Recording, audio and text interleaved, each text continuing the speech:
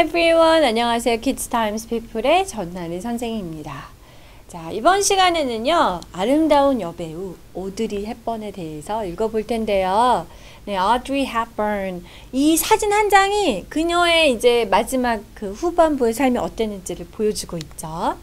You have two hands, one for helping yourself, the other for helping others.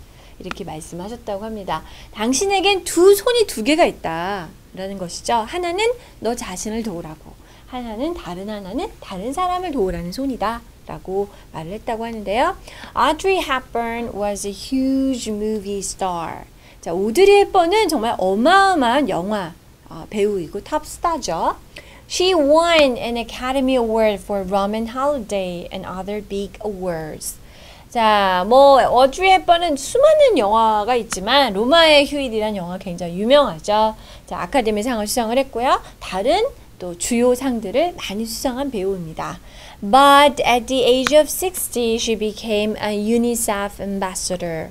하지만 60세의 나이에 유니세프 친선대사가 되었죠. 유니세프의 대사가 되었는데요. She visited dangerous and remote places like Sudan, Ethiopia, and Somalia. 자, 그녀는 이런 유니세프의 대사가 되어서 수단이라든지 에티오피아라든지 소말리아와 같은 굉장히 멀리 떨어져 있고 위험한 지역을 방문했다고 하는데요. She also gave speeches and raised money for the poor. 자, 자신의 어떤 영화 커리어라는 유명세를 그냥 자기를 위해 쓰지 않고 또 여러 가지 연설을 하고 또 가난한 사람들을 위한 모금 활동을 펼쳤다고 합니다.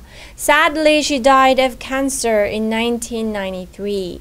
자, 안타깝게도 1993년 암으로 별세를 했죠. 사망을 했습니다.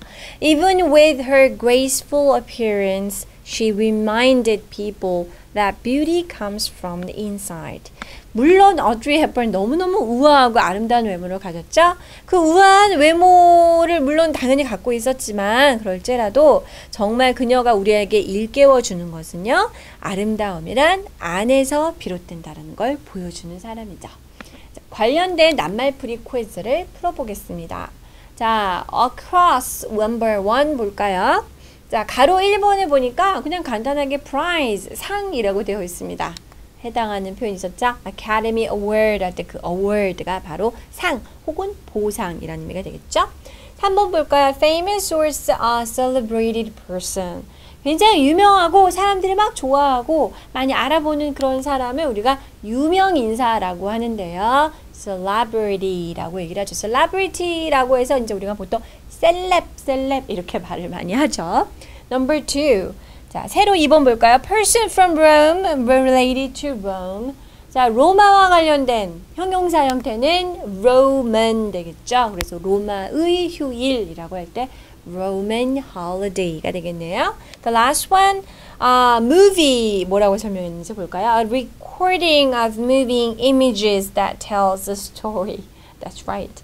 이야기를 얘기해주는 움직이는 이미지들의 어떤 녹화된 것. 그렇죠.